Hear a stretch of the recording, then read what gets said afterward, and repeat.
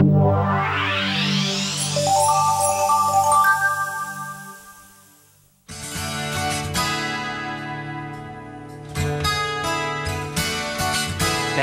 is the one thing which motivates me and probably the teams that I've been involved with.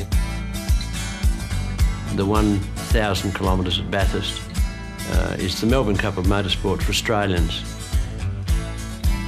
The moment I got there, I realised that this was going to be my life's ambition, not to win it once or twice, but as many times as I could.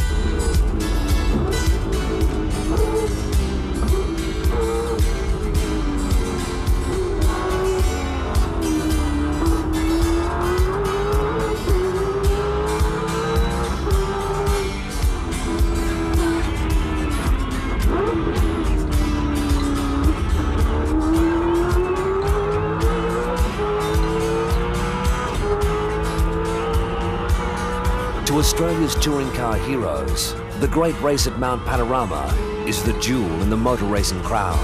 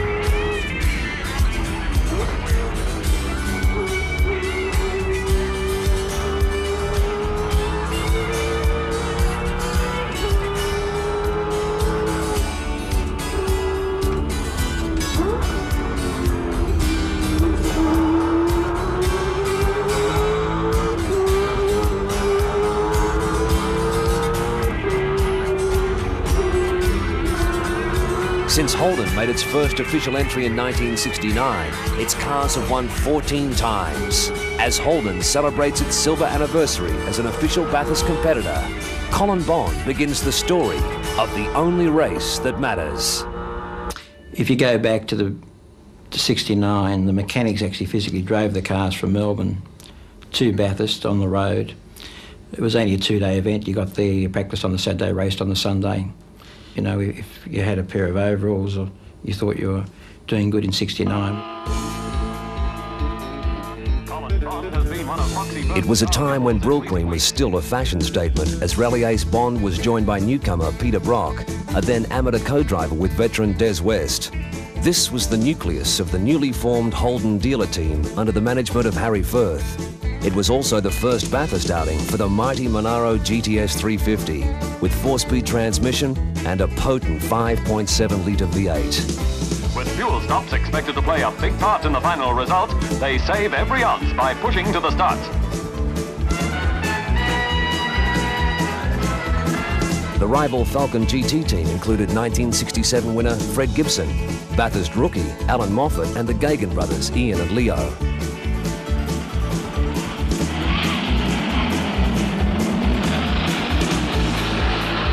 Smith's Datsun is first casualty as it brushes the fence opposite the pits, but considering the size of the field, it's an incident-free start.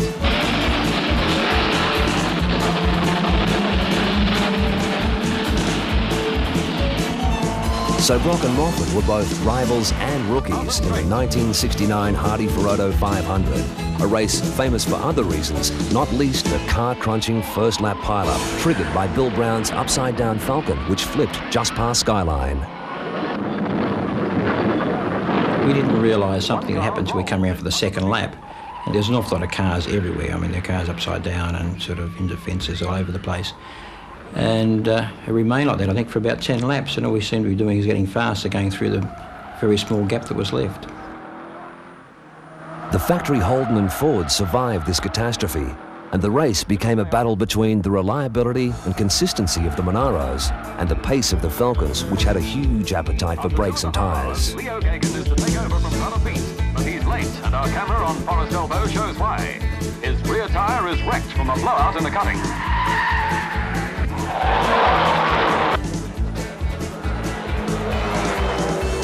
This is where every second counts. A minute lost will take an hour to make up. Leo takes over as his crew, with a little help from Big Brother, changed both offside wheels.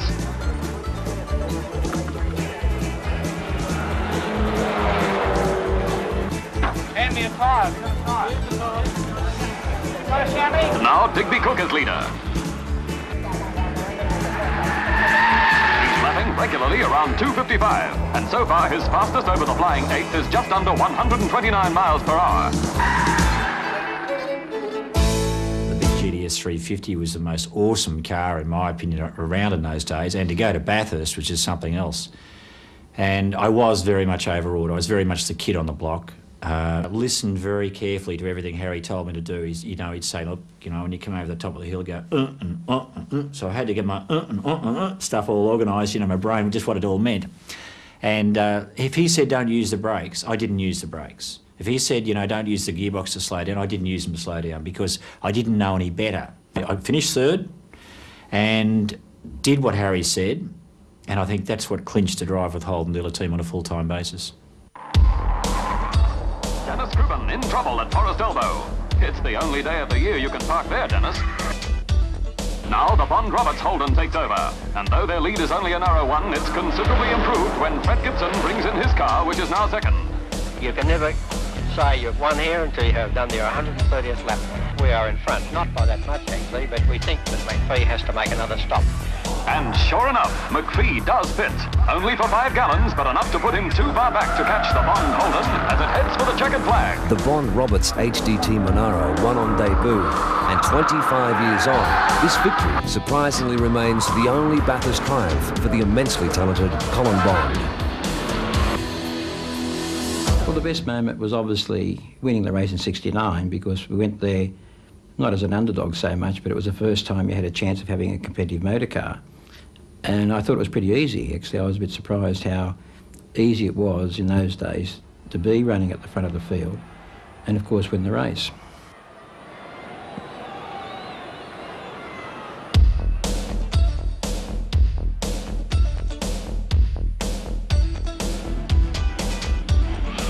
In 1970, the General elected not to engage the Falcon GTHO in a battle of the V8s, instead deciding to race the new Tirana GTR, powered by Holden's faithful straight six with triple carbies. Colin Bond and Peter Brock led the Tirana squad, but apart from Bond's brief lunge past the Moffat and Bo Seaton Falcons, Ford had a winning strategy orchestrated by American team manager Al Turner. It was a very clever move to offer a performance alternative to the Falcon GT, or the GTHO, I guess, was sort of rearing its head in those years. And they said, OK, let's take a totally different tack with a light, nimble, small and hot-selling Tirana GTR. And so they made the XU1 version of that, which was a pretty potent little car, but things had to go your way, I reckon, to win the race at Bathurst. While Moffat set himself for victory, Falcon driver Tony Roberts launched his GTHO off Mount Panorama in a spectacular series of flips. Shaken but unhurt, Roberts walked away. Bond makes an unscheduled pit stop. With the Bond and Brock Tiranas slowed by valve problems, Moffat secured his first Bathurst win, a performance that established the transplanted Canadian as an intense professional and the arch rival of all Holden drivers. I was a young driver at the time and had always heard about Bathurst and realized that anybody that called themselves a race driver in Australia wanted to participate. But having competed from that very first race, I really saw it as my life's work almost. I wanted to win it at all efforts and as many times as possible. And sure, the Spot 24 hours is a demanding exercise, as is any 24 hours. But Bathurst is second to none anywhere in the world. The pity is that so many people in Australia that could support the event don't seem to understand what a jewel we've got in our hands. Moffat only had to wait 12 months for his second victory, and with John French joining him in a team of Phase 3 Falcon GTHOs, it was an all-Ford front row. Moffat powers up Mountain Straight, already out on his own. Moffat set the pattern of the race, and despite the efforts of a straight cardboard carton, there was to be no Bathurst boilover. Marsden talks of taking immediate Doug Whitefoot brush with spectacular results. Bond is the first of the fancied entries to strike A double. damaged tyre dropped Bond's Tirana XU1 a lap behind to finish fourth, while the John Newell Falcon, driven by Bill Brown, provided an enduring memory of the 1971 race. This horrifying roll along the fence at McPhillamy Park came after a tyre blowout. Brown escaped with a cut cheek and a black eye.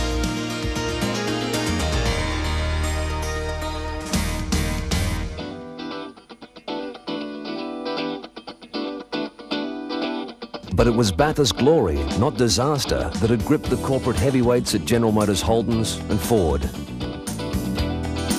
Mount Panorama and its production car race had become a battleground for engineering excellence and image building. And the cars are coming out now. It's a wet and dismal scene really, but still a great sense of excitement in the air. This is Bathurst, the only race of its kind in the world. Absolutely unique, and it's certainly run on one of the world's great tracks. All pit crew must clear the grid at the 1 minute 4. All pit crew must clear the grid at the 1 minute 4. 500. Flag should be dropping any moment. Come over the hump in a wall of spray. Moffat, closely followed by French. A slight gap to Brock in the first Holden. Then Bond and Moore with their lights on. The Holden dealer team entered two six-pack XU1s, one each for Brock and Bond, who started the wet race on hand-cut racing slicks, only to clip a bank on lap 4 and roll the Tirana.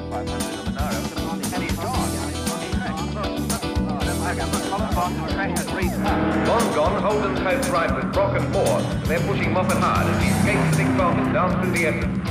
Moffat at least will be glad that he's got one of the nimble Tiranas off his In a back. dogfight that was to become familiar over the next 10 years, Brock and Moffat battled fiercely. And Brock's got him, slipped through on the run down to Forest Elbow. Moore's looking for a way past too.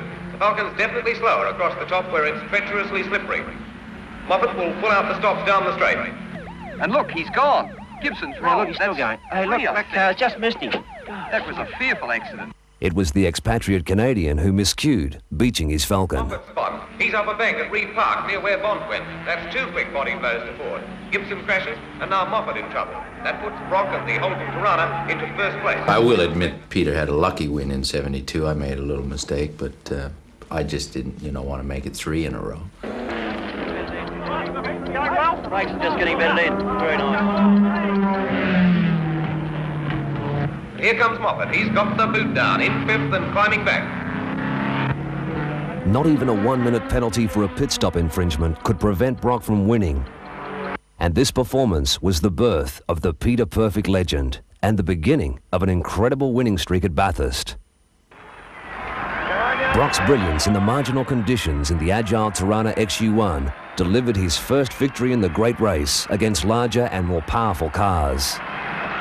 And this would be the last solo drive to victory by any driver. The only time he got a break, of course, was during a pit stop.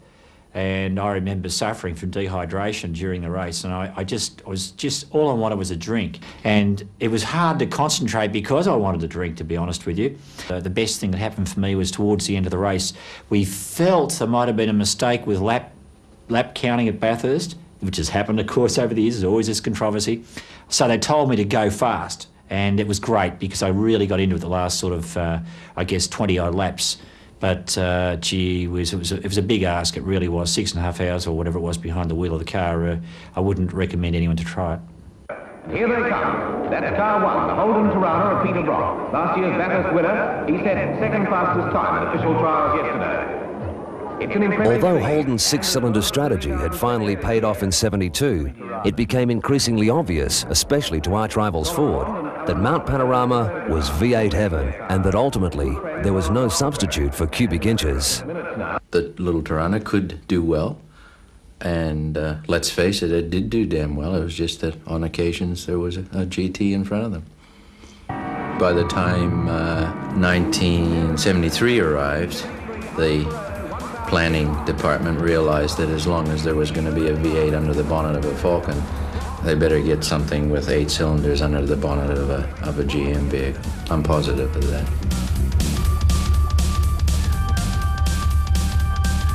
But the Tirana SLR 5000 V8 was still 8 months away from release, and Holden again relied on the XU1, now with Weber carbies, uprated engine performance and better brakes, all permitted with the ending of the showroom stock regulations. Speed, agility and fuel consumption were the Tirana's strong points, and 18 of the Holden strike weapons lined up against 5 of the new X8 two-door Falcon GT Superbirds.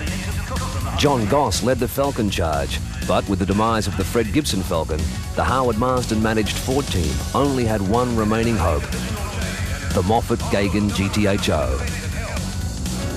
Brock and Moffat were at it again in a furious contest across Mount Panorama. Tirana 6 versus Falcon V8. With Brock diving to the front on Mountain Straight, Moffat went spinning for the second consecutive year. Then, in one of the most dramatic mistakes in Bathurst history, a miscalculation of fuel stops saw the HDT Tirana stranded just 100 metres short of the pits. And a desperately anxious Peter Brock and team manager Harry Firth. 52-year-old co-driver Doug Shivers endured a gut-wrenching push to the refuelling point. 3 minutes were lost, and so was any chance of victory, with Moffat and Gagan leading home 4 Tiranas.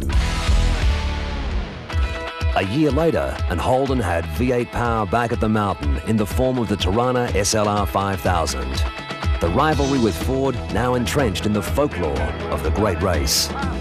Because of the intense rivalry, because of the fact that everywhere in Australia people talked about this race, and they sold cars on Monday. That was the most important issue, is that General Motors could legitimately say, yes, we've won this race on the weekend and we've sold another 4,000 six-cylinder Tiranas or V8 Tiranas or whatever the road-going derivative might have been.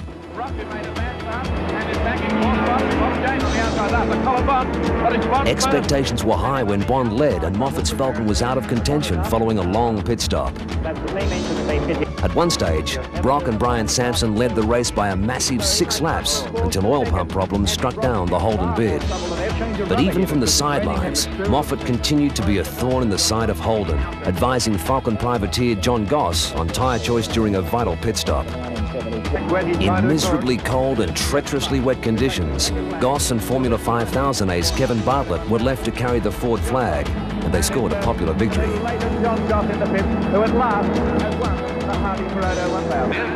After 2 years of Ford success, Holden needed victory on the mountain. Peter Brock, now as a private entrant, would deliver the first win for the Tirana V8. I don't think anyone would have won that race with a lesser budget than what we did during '75. Alan Moffat was saying he was building the car for down the straight. Now he may be outbraked, but let's see, it's side by side. Bond is going a little later. He'll take a very difficult line on the outside. Moffat is not going to let him through. In fact, he closes up again because he knows he's got the line and he's going to shoulder Colin Bond out of it if he possibly can. And now it's all acceleration up to the line. This is only third lap and already it is neck and neck, side by side. Imagine the cheer from the crowd. It is Bond who's got the better gearing and has more acceleration, and it is Brock behind who's closed on them both. But first in this time, and being so close to Bond's nose, is Moffat around the bend, and now Alan Moffat leads the race, and Peter Brock pulls out and decides that he might like to lead for a change, and he goes up on the outside of Colin Bond. A very, very plain Jane L34 Tirana. I opted for running, I remember I had Bridgestones on the car and I had very, very hard tyres, and I thought, okay, I'm going to drive the car to a pattern all day. 3 1/4 laps, and look at the distance between these cars. It's a real race, and Brock is the one who wants to get to the lead. The single factory entry for Bond and open-wheeler ace Johnny Walker had qualified on pole and was hot favourite. But this car eventually finished third after being delayed with a broken axle. An engine failure had last year's winner John Goss in the pits, while the Alan Grice Tirana came off second best in a fight for racing room at Murray's Corner.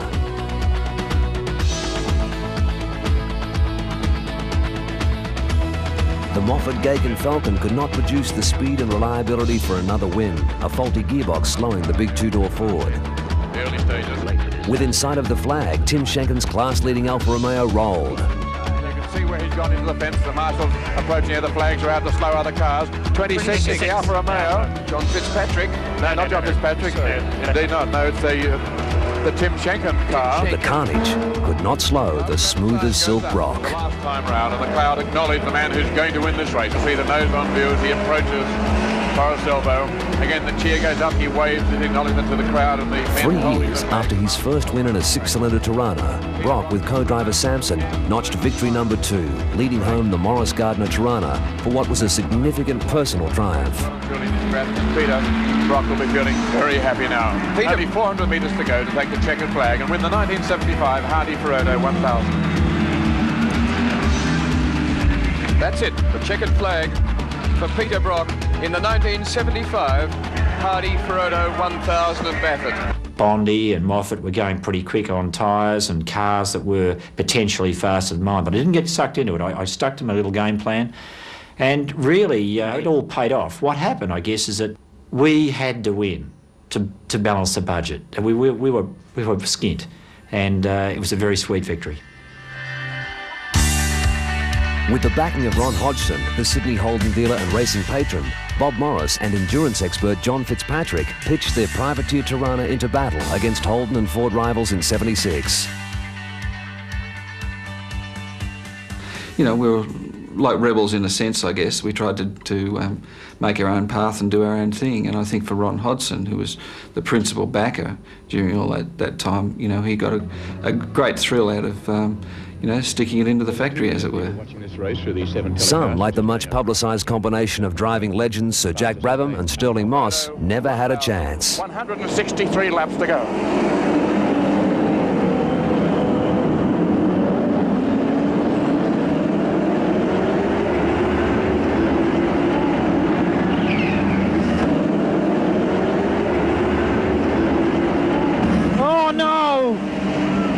On the grid, Jack Brabham has been rammed in the tail. With the jammed gearbox on the start line, Sir Jack was a sitting duck. As ever, Brock was racing hard in his own Tirana. Oh, he's in trouble there. You can see his hands left the wheel. Actually, going down through the S's before he nearly got that car sideways, and I think he might have a deflating tyre. Colin Bond and John Harvey were sharing one of the dealer team's L34s, and Bond was in superb touch in the greasy conditions. Quite a gap as he goes thundering up through the top. With the wipers on already, a bit of a wave from the car and still cold tyres. And for the first time, it will be Alan Moffat using up all the road. A much tighter line by Colin Bond, and he is going to snatch the lead. Brock made a bad mistake there. Bond burst across. Brock has dropped back. Battling now to retain 4th place, but he's lost it to Bob Morris, and is Bond through for the second time. Morris was always in this race, tailgating Brock with a strong opening surge and then being perfectly positioned to claim the lead when Bond's car was delayed with a steamy pit stop. We have 4 laps to go, and the leader, John Fitzpatrick, may not yet know the trouble unless he can spot that oil. Watch it there, that low angle. Now, he has a margin of how much? Oh, around about a minute 20, I think it may be a little bit more, but he can't stop. It's as simple as that. He has to go. Well, he must go. He must go. In the pits, I can imagine the anguish going through the minds of Bobby Morris and Ron Hodgson. And these are the men who are really suffering. It's just another race as far as John Fitzpatrick is concerned. Much as he'd like to win it, but for Bobby Morris, it's a lifelong ambition. It's so emotional. Fitzpatrick up through the And as the nation watched a gripping finale being played out, Fitzpatrick made an agonisingly slow final climb up Mount Panorama. The Tirana L34 crippled by gearbox and axle troubles. 33. As is Murray Carter. That's Bruce Richardson. That's Bruce Richardson, chief mechanic, who has worked himself into the ground here. That man has had no sleep for 3 months trying to get this thing all together, and you can see it going down the drain. I don't think it could be in better hands after him. He's not Morris going and to be that Fitzpatrick defeated a fast-finishing Bond, and for the second consecutive year, a privateer team had triumphed over the factory-backed opposition. So many people with so many hopes. There's Bobby Morris waiting there. Here he comes. The last one. The crowd, look at the crowd. The cheers, the encouragement they're trying to give him to keep going. Situation is reversed as Bobby Morris's car, being driven by John Fitzpatrick, goes down through the bend for the last time. There's Bruce Richardson. He can't bear the pain of waiting. And it's John Fitzpatrick through the bend. The car still driving. And he waves, he's got the checkered flag, and it's John Fitzpatrick who wins for the Ron Hodson team. And in the pits, can you imagine the elation that's going on in there? Bobby Morris. You know, Bathurst is a culmination not just of a year's work, but for me it was many years' work, having done the apprenticeship and having failed in a few previous years, and also been second the year before with Frank Gardner, and then to come back and look like we were so close again, and you know, it was fairly emotional. I think we put a lot of effort into it. Morris turned 26 the day after, the Bathurst glory he had chased since his debut as a 19-year-old in the Toyota team.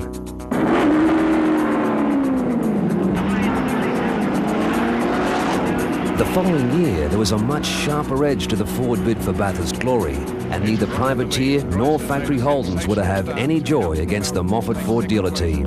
He just wrapped his shoulders around the outside of Hell Corner. American team manager Carol Smith was running a squad that had Le Mans star Jackie Ickx as Moffat's co-driver, while Holden hero Colin Bond had switched camps to link with Alan Hamilton. Peter Brock, he had Alan Grice behind him, then the two Falcons right on his hammer, and the field pouring up the mountain for the first time. And Grice is out for the lead. Brock's in front. Look how much ground Alan Grice has made up on him. John Harvey, another great start. He's up there in 5th place, just behind the two Moffat Falcons. Grice is in 6th, a number to remember, and he's closing up all the time. This is not a 163-lap race. Grice is making a sprint of it from the start. Brock said he'd go as fast as they wanted to, and Grice must have heard the conversation. He's really provoking Peter Brock. Just wait as they come across the top of the mountain, and a tremendous cheer going up from spectators. Just look at them, so thick up in the top part as Peter Brock is now still leading from Alan Grice, then the two Ford Falcons, then followed back by Johnny Harvey. Once again down through the dip. The two Fords very close together indeed. Then the two Marlborough 2UE Holden dealer team cars as Basil von Ruin is now attempting to be started here in front of us, and he is underway. Peter Brock once again still leading from Alan Grice, the two Fords, then the two Marlborough Holden dealer team cars, and what a race we have in this first lap of the event. It's Brock, Grice, Bond, Moffat. Then we have Harvey just leading O'Brien. That's the order as they come for the first time down Conrod Straight. Grice closing under pace. Look at this. He has the legs on Peter Brock. Now the braking will be the fascinating part. Will Brock let him go? Will he try and outbrake him? They are flying, but Grice is going deeper. 77 was also the debut of the mighty Tirana A9X. Alan Grice briefly ran in the lead. From the first lap on. Alan Grice in the Craven Mile Tirana hatchback leads from the pole sitter Peter Brock, then further back to Colin Bond. And Alan Moffat now moving up into 3rd. Bond drops back to 4th. The two Marlborough Holden dealer team cars followed through. Next by Kevin Butler, then the Bob Jane entry. Over the top of the mountain, and here's Grice at speed with Alan Moffat tucked in behind him, and the Ford fans on the top of the mountain are going wild. They want Moffat to pull out and pass down through this very demanding part of the circuit on the approach to the S's. And from our helicopter position you can see the distance between these two cars. This is a phenomenal pace for a 1,000-kilometre race. Grice and Moffat dicing. Bond is close right up. You can see how close he is now, right on the tail, and he'll make a move to get by them both. Grice is going to have his hands full halfway down Conrod Straight because he tries to get out of the corner and then run as hard as he can. Brock taking a very wide line here. The two Fords are going for a bit of slipstreaming, and you'll notice both of them are about ready to attack Alan Grice here on the outside, halfway down Conrod Straight. Moffat pulls out, takes him on the outside, and we'll wait and see whether Grice will try and race him into the braking area. He'll take Bond with him though, Mike, and Bond is moving into 2nd place, and that'll drive the Ford fans crazy with excitement. Here they come, but Grice is going to fight back on the inside of Colin Bond. Bond continues on. He's going very hard down the outside. Some team tactics here from Moffat and Colin Bond, effectively letting Bond through for the lead, and that was a very good manoeuvre. Bond will now lead, and the fans down here in Pit Straight are going to go wild with enthusiasm. And up go the arms as Colin Bond leads Alan Moffat, and Holden, Alan Grice further back then on the outside to Peter Brock, then John Harvey, and then of course the Gagan Jane car. Mazda driver Katayama pole vaulted off the end of Conrod Straight, destroying his RX-3. But this race was to be overshadowed by the now infamous Falcon formation finish. The Moffat Jackie X Falcon was ailing, but the Ford driven by Alan Hamilton and Bond was able to run flat out, poised for victory until ordered to stage this unforgettable 1-2 race finish. Up the top of the mountain with Colin Bond just sitting in, not making any attempt to manoeuvre. He's playing it strictly to instructions in this, the final half lap of the 1977 Hardy Ferodo 1000 Classic from Mount Panorama, with Alan Moffat virtually in a limping Falcon with a problem that the team won't tell us about, and Colin Bond driving to orders, just sitting in behind the boss, and that's the way he's going to run out this race. Well, Alan Moffat might be nursing home a crippled car, but is going to be the leader of a crushing victory to Ford in what has been the most competitive, the fastest and the most international race we've seen here at the Mount Panorama circuit. Colin Bond pulls alongside. I don't think it's a threat to victory. I think it's just to line up the cars. Down the straight they go. Car 1, car 2. An absolute demonstration of the crushing victory to Ford here and the Alan Moffat dealer team. Moffat in car 1, Colin Bond in car. For the last time, they come down in that magnificent view from the 7 helicopter, a scene we've never seen before. Side by side, Colin Bond marginally in front, but he'll ease up for the corner and let his team leader through, I would think. But he's in front at the moment. He's going to have trouble braking here to let Moffat through again. Now he does. And This Moffat moment from the outside remains the will pinnacle sweep around of Moffat's Bathurst career. for victory in the 1977 Well, Hardy I think Ferodo 1000. turning left onto the pit straight with Colin Bond alongside me in 77 was pretty hard to beat. A day of Falcon glory for Moffat, but on reflection, a low point for Bondy. The worst moments, and we've had a few, I suppose, when you look at not many accidents. We did have one crash, I think, in about 72 in the wet at the start of the race. But looking back in hindsight, it was probably letting Alan Moffat win in 77. At the time, it was the right thing to do because that was team orders and we did it. But, you know, if I had known the consequences now, I certainly wouldn't have done it that way. Well, 1977 really did have an impact. I mean, it was a 1-2 for Ford, and although there's been a lot of 1-2s in races, this one stuck in people's minds. General Motors, of course, weren't too thrilled. They recognised that if you're going to win Bathurst, you had to have a car without any Achilles heel. That car was an upgraded version of the Tirana A9X with roller rockers, four-wheel discs and spoilers. The A9X hitting the track coincided with the return of Peter Brock to the factory team, the appointment of John Shepherd to replace Harry Firth as team manager, and, in the rival camp, the plummeting interest in racing by the Ford factory, even though the 1-2 finish had fired up the General. We had Carol Smith out from America to help us. Not an inconsiderable victory. They probably thought we had $XD million budget. And I'm sure they regrouped in 78 and we never saw daylight again after that. He's going for broke. The inside will do. Wait for this. Look, Harvey wisely elected to just ease off the throttle. And he's taking him up the mountain. What the devil's going on there? He's had some extraordinary sort of bump there. He's been hit in the back and it has deflected or changed the shape of the boot. They can't open the bonnet to get the fuel in. Now, here's the man leading the index and they can't refuel the car. Oh, the car's on fire. Oh, look at Alan Moffat. The car's on fire. Alan trying to put the fire out himself with the towel that he was using earlier.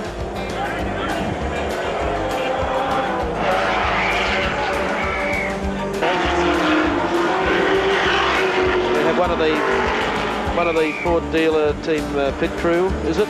What caused the fire, Alan? Oh, well, I'd say CAM's regulations would be a good starting point. Maybe somebody will wake up when we burn one of these cars to the ground that we can get the dry brake system to prevent that. I don't know what started it, but it's the fact that we're vulnerable to this sort of thing. X has lost it. Jack X has either had a lose up here. Yes, he just overran that. Maybe he's having trouble with the brakes. He might just not have settled in, and he cannot get reverse gear. Now he's got it. Now, if he gets locked in reverse, which happened to the car when it was in the pits, no, he doesn't. He's right back on the track again, and Jackie X getting a great cheer from the crowd, some of whom think it's probably Moffat. We are just looking at the sad sight taken from our helicopter of your car parked under a tree. It's up at the top of the mountain, near Castrol Curve, is it? Yes, it is. This is the great race, and this is the leader in car 5, the lead car of the Marlborough Holden dealer team, Peter Brock. And doing it well in front at the present time, and has accumulated, we should mention, Evan, in the lap leader prize money and other bonuses, $9,500 to this point. $8,250 in practice. He could retire now and still come away well and truly in front. All Peter Brock, and he has scooped the pool as far as the Ingersoll Rand money is concerned, taking all of their $4,000. So he's doing exceptionally well. Alan Grice coming over the top of the mountain. Car has run superbly throughout the day. He had his problems here last year, but he's heading for a second place finish in the Hardy Frodo 1000. He has a 2-lap lead over Murray Carter in 3rd place and is trailing Peter Brock by 1 lap at the moment. Gary Wilkin, we've lost a wheel. You can see their car 65, I think it has gone in there, which is Rod Morris in the Escort, he and Terry Finnegan. The wheel is missed by the others. The fans, fickle in some cases and loyal in others, stand and salute the man who's going to go on and win the Hardy Frodo 1000. Over the This race, Peter Perfect's 10th anniversary at Bathurst, was the beginning of a golden era for Holden, Brock and his new teammate, Jim Richards. Yeah, well, 78 and 79, we had the A9X Tirana, which was the best package for that era, there's no doubt about it. It was quite a small car in overall size. It had plenty of horsepower, had 400 odd brake horsepower, pretty good brakes, very strong, and to me, I loved the car. I just thought they were fabulous. With the car when it was in the pits. In what Holden fans saw as appropriate revenge, the Moffat Ford team failed to finish in 78. And in 79, things just got better for Holden. Brock and Richards were unbackable favourites, and they raced as such. Moffat has made a brilliant start. He's flying and Brock is going. And here they come to that critical first bend. We have a touch-off in the Hardy Frodo Classic for 79 with Peter Brock 05 for the Marlborough Holden dealer team. Zooming up Mountain Straight. And here is our camera view in the Peter Williamson car in the small litre class. This is what it feels like in the opening corner and the first run to Mountain Straight. Peter Brock, 05, former National Touring Car Champion, leads from Bobby Morris, Alan Moffat, Alan Grice, Peter Jansen. Then the rest of the field, and Brock, who was going to conserve in this opening lap of the race, has established, even at this stage, what you would term a handy lead. The Mazda in front, weaving across the road, the adrenaline pumping, 60 drivers out there, all trying their hardest, trying to conserve their cars, trying to go fast. But look at Peter Brock, and the crowd are going wild at the top of the mountain. They've got a Tirana 1, they've got a Tirana 2 and a Ford in 3rd. And it's Brock down the bottom of the straight. A fabulous first lap. He's going to go through in a standing start in about 2 minutes 30 seconds, and that's quick time. Okay, Conrod Straight, this is what it feels like coming down, going through the gears, the brakes as we approach the left-hander. Derek Bell alongside him in the Alpha, but just being slightly out-braked. So we've got a great dice on for the 2-litre cars. They're running neck and neck. You can see the Alpha just slipping inside him there. Oh, one sideways. Dick Johnson has had a complete spin. Queenslander Dick Johnson was an emerging Falcon threat, although a spin, then tyre failure, put him out of the race. Dick Johnson has inverted the Ford, the Brian Bird Ford, in a very, very tough place, and that's going to cause... Dick's still in the car too. The marshals are talking with him. He's gone into the fence there. Alan Grice making this big bold move on Alan Moffat coming up here in this pack, and John Harvey was making forward progress very speedily. If you remember, Harvey started position 11, was unhappy that Moffat got a shot from the second row, and Harvey has gone through. Grice moving up on Charlie O'Brien, halfway down the straightaway that of course is Breville Conrod Straight for this year, and takes him on the outside too. Now down through the gears as he has to take this left-hander. That's displaced him one spot. Grice goes back to 3rd, Charlie O'Brien to 4th. John Harvey has come from 11th to 5th. Third gear. Second gear.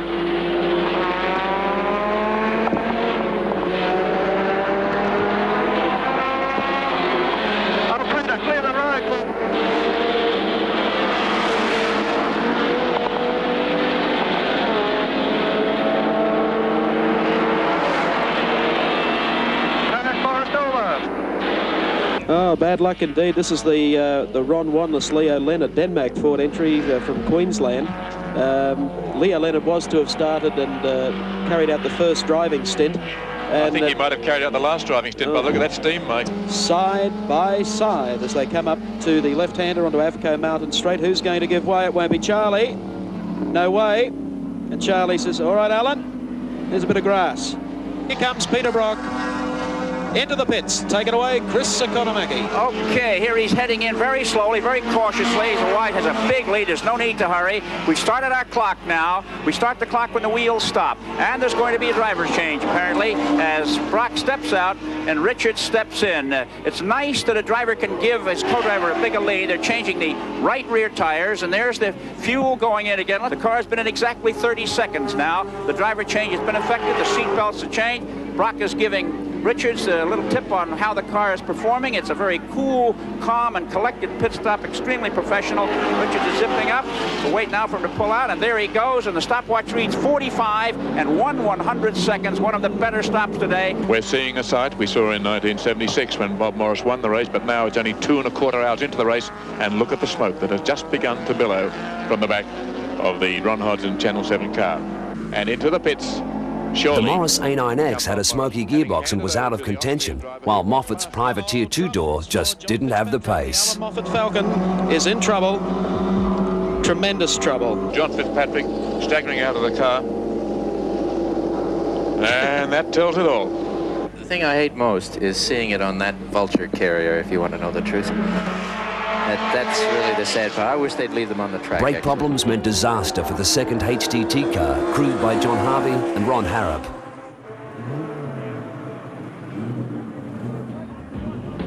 The smooth efficiency of the operation is momentarily disturbed.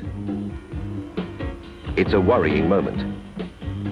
The immediate concern is to find out what has happened. I think that's what's happened to Ron. I'm pretty sure that's what happened to Ron. Is he back in the pits yet? Yeah, he's back in the pits. I've just been speaking to him. He's okay. Just shaking up a little bit.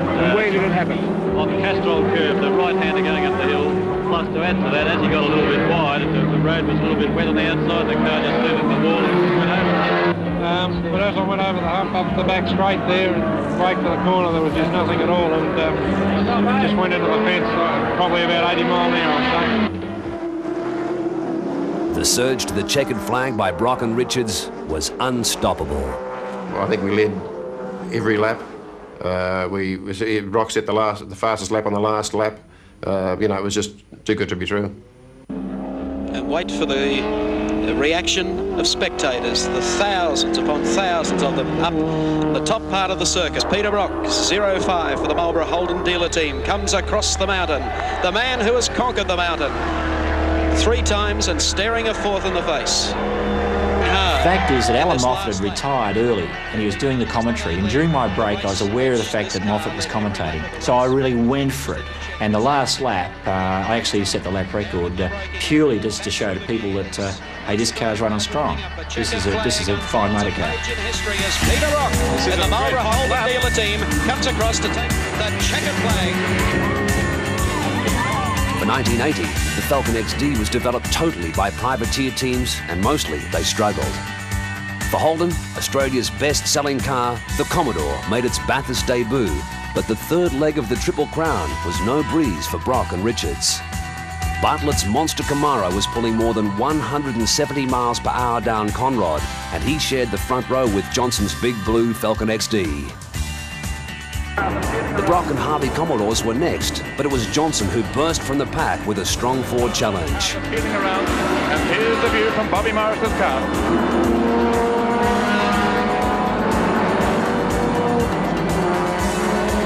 Johnson who's away, and he doesn't want to be in any other position throughout the entire race. And he's got a long lead, and Brock is after him. And Bartlett now up into 3rd place after that run up the mountain. Well, that shows the legs of the Camaro. He made up a lot of ground and passed 3 cars going up there, just in front of Johnny Harvey. Then it's Alan Grice next, who made a good start and is perfectly positioned. But it's Dick Johnson from Queensland, who for the first time draws the cheers of the crowd, and the Ford flags are out as they come flying up the top of the mountain on lap 1 of the Hardy Ferrari 1000 for 1980.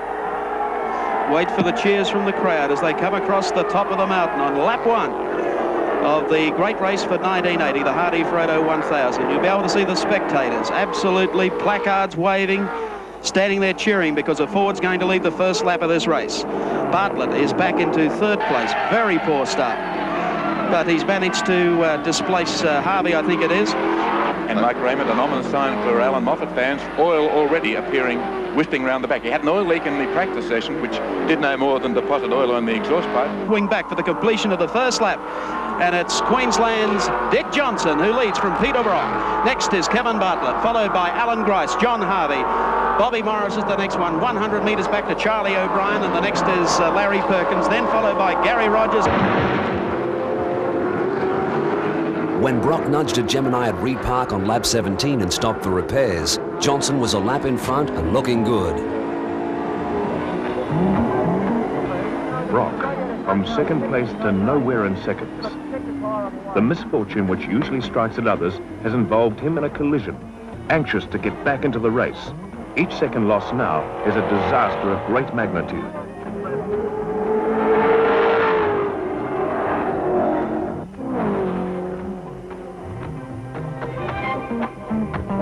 Johnson is close to lapping the Marlborough car. The situation is potentially disastrous.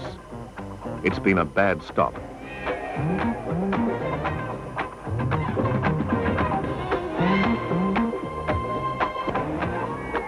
Johnson, having just lapped Brock, powers on. The Marlborough driver, within seconds, will witness an incredible change of fortune. But things aren't going well his way, and of course we have Kevin Bartlett with even earlier troubles with his... Oh, we've had another bang, and is that the race? That's the leader. Dick Johnson. Now, whether Dick has been hampered by the rescue truck here, which is out on the track, but he has gone into the fence. Dick Johnson, the leader, he's broken the left-hand front suspension. You can see, by the way, the car is leading down. After leading for 30 laps, the Alan Grice Commodore, under the watchful eye of Frank Gardner, could not hold off Brock and Richards, and it was a Commodore cakewalk. Now a steep climb up to the top of the mountain. And Jimmy Richards is a driver who has co-driven to victory here with Peter Brock twice previously. A great driver, one of the most underrated drivers in Australian motorsport, a very quiet man.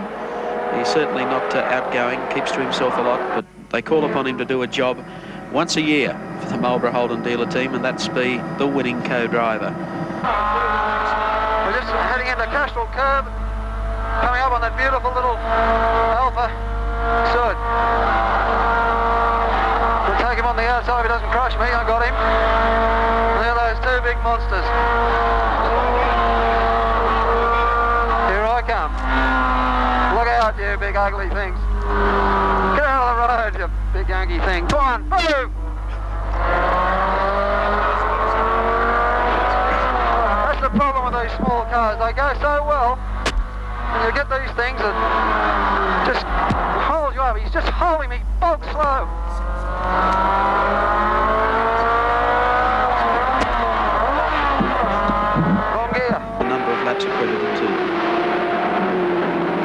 I guess it was a race that we didn't really expect to win to a large degree, and we didn't go up there with the feeling we had the fastest car. It was really a matter of perseverance. I knew the guys could put together a pretty good motor car, and certainly with Richo there, we knew that we had the ability to get this car up. As it turned out, the car was remarkably fast around that track. For 81, the Holden dealer team left nothing to chance in the bid for its fourth consecutive victory, now facing the emerging challenge of the Japanese cars for outright honours. Top 10 qualifying was swamped by rain, although that was of little consequence to Big Rev Kev in the thundering Chev Camaro. Sunshine dawned for the race start, and the V8s were dominant in a tough battle for the lead. But there was to be no joy for the factory Commodores. John Harvey hitched a ride home, and Brock was delayed by a long and frustrating pit stop to replace a broken axle. As Johnson handed over the True Blue Falcon to loyal co-driver John French, this popular Queensland combination had the edge on the Morris Fitzpatrick Ford. We have an enormous traffic jam. We've had a horrendous crash at the top of the mountain. Johnson's Bathurst fortunes would soon turn full circle when a multi-car pile-up, triggered by contact between the Morris and Christine Gibson cars, stopped the race with 43 laps to go. Grice's car, he's there, car 44. He's just stopped. He's not in damage, but there are a number of cars. Bob Morris's car is there. Bob Morris going so hard trying to get up the lead in second place. The track is completely blocked. A replay of it for you. Well, Christine Cole is involved. She was very early there. You can see Christine on the left. Bob Morris came along. He spun there, the car going backwards.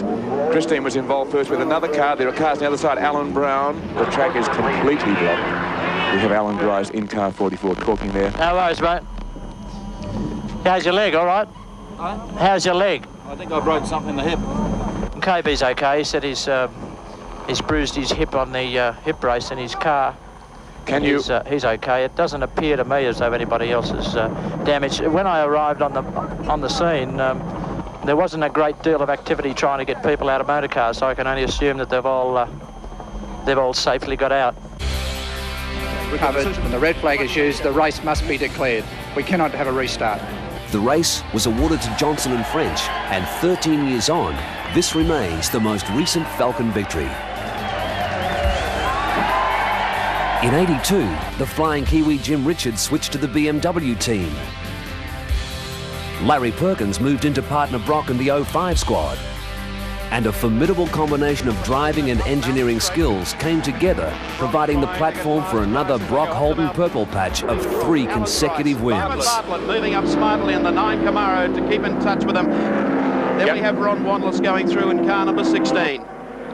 Grice stretching the legs of the Recar Commodore, heading up to the cutting. Dick Johnson running in 5th place, heading this third group through.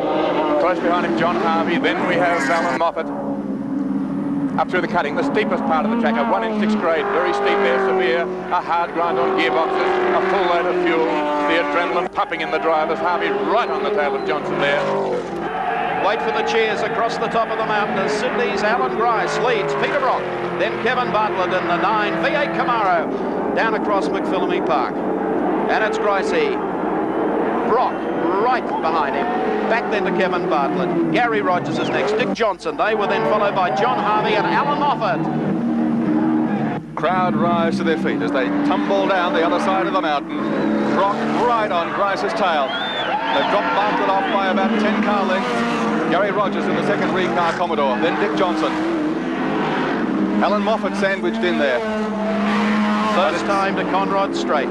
Grice is the leader. Very close to him, though, is Peter Brock. Brock is perfectly placed to slipstream and pull out and pass, which he may do. There's $1,000 up for grabs, too. Gregory's Auto Service manuals have $1,000 up for the driver. Grice is going to hold him out. And Grice is going to add to the total already of $15,000. He'll pick up $1,000 as he leads lap number 1 of the James Hardy. But Brock this time on the inside comes up the challenge, and we take race cam from the car as Brock goes through to take the lead away from Alan Grice and the Recar Commodore. And you were there when he did it. Peter Brock carrying the race cam up towards the cutting. Brock's in front. Grice pulls out the pass. Comes up on the outside of him. Brock can see him. Grice is going through into the cutting. He's going hard and deep. A second gear corner this. A dab of brakes. Up with the brakes and hard. Who goes the wider? Brock in very close. Out wide to the fence. A little bit wider line.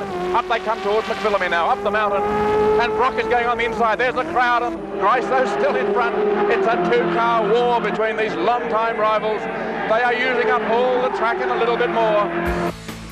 I'm inclined to think that every team, every group of guys, every individual has a period of time when they're on a roll. They're going to be successful in whatever it is they're endeavouring to do. It's just things go right. Because things are going well. He says he's in a Grice team who was pushing just a little too hard. He's gone sideways into the sand. He went there in the BMW last year, got stuck in deep sand. He has spun. I don't know how that happened. He didn't seem to be going in over fast. Whether he has a tyre problem, will he go into the pits? Or is he going to... No.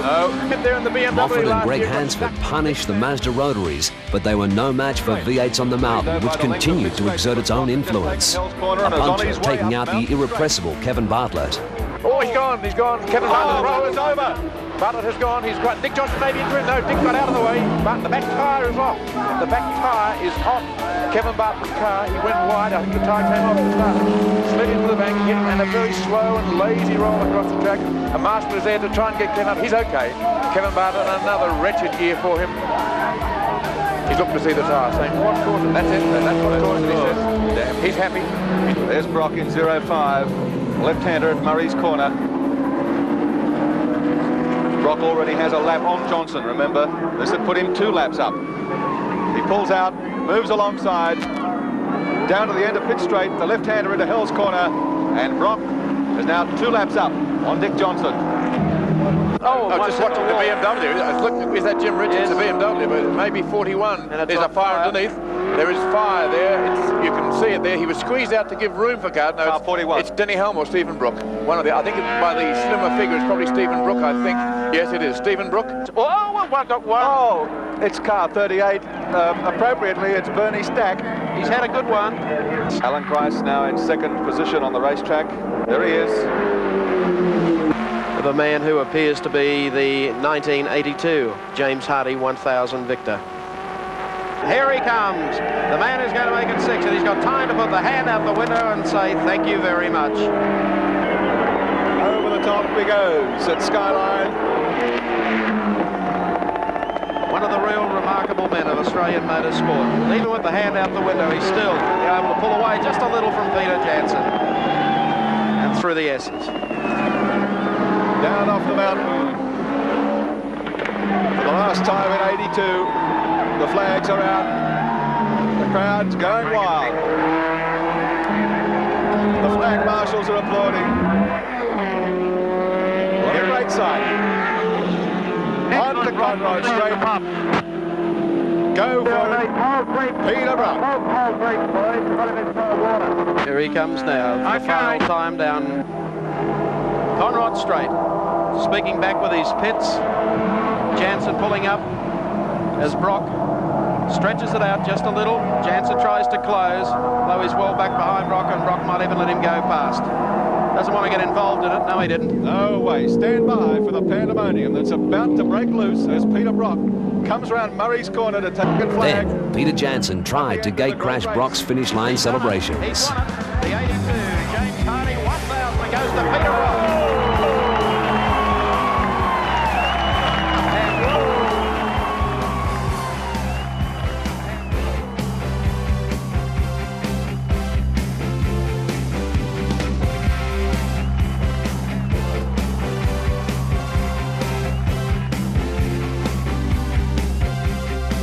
Even before the 83 race started, Johnson's rejuvenated Falcon bid was on the scrap heap following this qualifying bungle at Forest's Elbow. Oh, he's hit the fence and he's gone off the track into a tree. There's Dick Johnson in centre picture now. There he is, taking the helmet off. He's okay. Peter Brock, the 05 Marlboro Commodore, leads lap 1 of the 83 Classic. John Harvey making up the second, and trouble for the Nissan team. George Fury's car is slowing, heading along. A replacement Ford never figured, nor did the Nissan Bluebirds, one of which had qualified on the front row. Brock stretches it. Teammate Johnny Harvey looking good out there, running in 2nd place as they come through BP cutting. And there's the gap between 1st and 2nd. Peter Brock out front and leading the James Hardy for 83. Oh, internal hemorrhage. The Kraft Smith Ford Capri. Now it's a tyre. Through the cutting, Alan Grice, presently placed in 2nd. John Harvey, 25 in 3rd. Alan Moffat across the start-finish line to complete yet one more lap in the James Hardy 1000 for 1983. Started off 14th position on the grid and is now up to 8th with a flock of Commodores, 7 of them, in fact, in front of them. Hello, 05, Peter Brock is in the pits. Well, one sensation after another in this race. The leader of the race coming in very slowly, too. Just crawling into the pit area, the mechanics hustling around to find out what's wrong. They're putting fuel in. Anyhow, that's automatic. Larry Perkins, the co-driver, adopts the role of team manager, says, what's the trouble? They've got the bonnet up, it's something up front. This is the car that carries the hopes now of the Holden dealer team. John Harvey, who has yet to win a race. Peter Brock, there's a very large lump of oil lying around down here, puddles of it everywhere. And quite obviously at the end of the straight there was this great cloud of blue smoke came from the car, and it's Brock's quite apparent bid was that on the he's brink of blinded. catastrophe with a terminal engine problem. John Harvey took over the race lead, but Brock pulled rank over brother Phil, took over the number 25 Commodore, and went on to win. Yeah, I guess I was a bit annoyed about the whole thing. You know, I handed the car over in 2nd place. It was looking good, and I'm, you know, quite certain in my mind I could have went on and won the race in my own right. Peter chose to continue with Larry rather than myself, and that annoyed me. But I think the operative word you used was team, and it is a team effort, and the team won at the end of the day, and I got my name in the record book, so yeah, that was pretty good. And And he's away. Peter Brock's back in the race, and we'll see how the Holden Marlborough dealer team cars go from here. Alan Moffat in the 43 Mazda, and Bobby Morris, the comeback boy, in number 4, driving the John Sands Commodore with Rusty French in this race. And they outbrake him. It'll be side by side down into the braking area. Bob Morris on the outside, Alan Moffat on the inside with the right line. But Morris is going to persist. There's no braver driving at Bathurst today.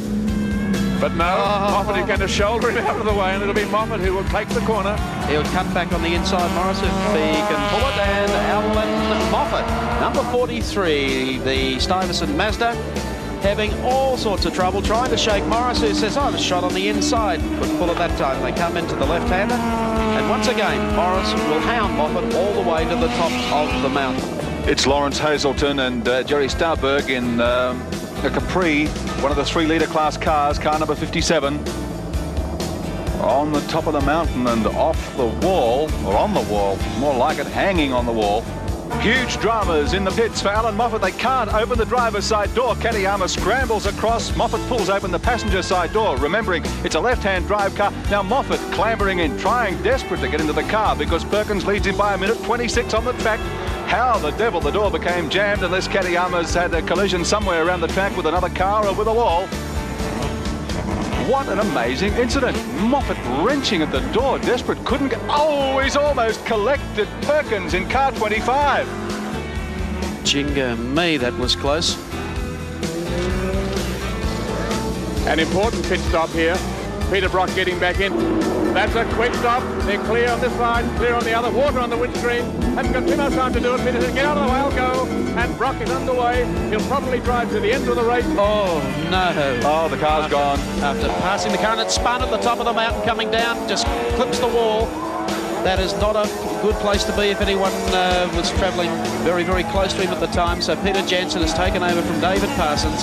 Has lasted only half a lap. Peter Brock, just look at the signs, the signals. And he acknowledges too. Enough time, enough concentration still to wave back to the crowd. People who've supported him here at Mount Panorama for a long, long time. And even the people who support somebody else simply cannot help feeling a great deal of admiration for Peter Brock. Anybody that could win this race 6 times, 7 times. This is number 7. That's right. Deserves the greatest admiration. Certainly right. Quick wave to the cameraman. Quick wave also to the spectators. Great presence of mind. Through Forest Elbow. Only one straight to finish. That's Conrod Straight. Arm out. Acknowledges the cheers from the crowd as he heads down Conrod for the last time. Peter Brock has certainly driven another great race in the James Hardy 1000 for 1983. Working into the final corner of the James Hardy 1000 for 1983. Down through the gears. He's done it. He's put 7 on the board. Peter Brock wins the 1983 James Hardy 1000 at Mount Panorama, Bathurst. Down goes the flag, and the 1984 James Hardy 1000 is underway, and it is George Fury, Peter Brock, and Alan Grice running up. We've had a praying. Steve Masterton's gone in. Tom Walkinshaw is still there on the starting line. The rest of the field passing him by. He's been collected by a Camaro. Peter Williamson has also gone into the side of his car, and we have the track blocked across the main straightaway. So we've had a very, very big accident here at the start of the race. It's going to be a restart. 2 attempts were needed to get the 84 race underway. Scotsman Tom Walkinshaw, soon to play a key role in Holden Motorsport, was stranded on the start line with a broken clutch in the John Goss Jag. Someday the organisers are going to realise that this race needs a warm-up lap, just like we did, not a parade lap. They're racing and getting away smartly as Peter Brock on the outside. Fury miffed the start completely, and Johnson ranges up on the inside to take over second place as they run to the first corner. Tagging him is Alan Grice, and then Fury getting into stride. The BMW is out wide, and then John Harvey making a good start as well as they stream up Mountain Straight. And there's the view of the entire field as it heads off for the first time up to the mountain and towards GTX Bend. Over the top and dropping down to the lip. It's Peter Brock in front, Johnson in second, Grice is third, and look at the challenge on back behind them, the black BMW and Alan Moffat already putting pressure there. Brock in front, the 05 Commodore Johnson goes through in second place, then Alan Grice George Fury, boy, is he going to be disappointed about this restart, because he got away really well first time round off pole position, but on the restart blew it badly and is in 4th spot. Alan Moffat hard on his heels in the RX-7. Over the top they come, sweeping through Castrol Curve. From the restart, top of the Fury Bluebird had no chance, and once more it was Brock and Johnson pounding away in their own private battle. On down to McPhillamy, take the left-hand curve. Line astern. Nobody gets wide here and survives. Jansen, Cullen, McLeod, through they stream. The big forward of Brian Callaghan in there as well.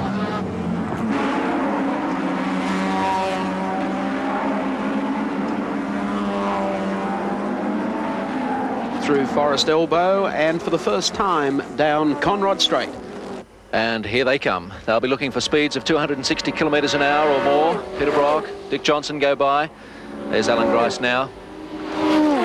Scott, Fury and Moffat. Into the braking section, down through the gears, and Brock is first on the first lap. Gathering him in a little, pulls out to the right. Slipstreaming him obviously before. Has he got enough to go past under brakes? No, he's got to back off. As they negotiate Murray's corner. This is a real contest, isn't it? Great stuff. Grice still sitting here on George the tail. Fury made his own impression on the Harvey Holden. Harvey on the run up.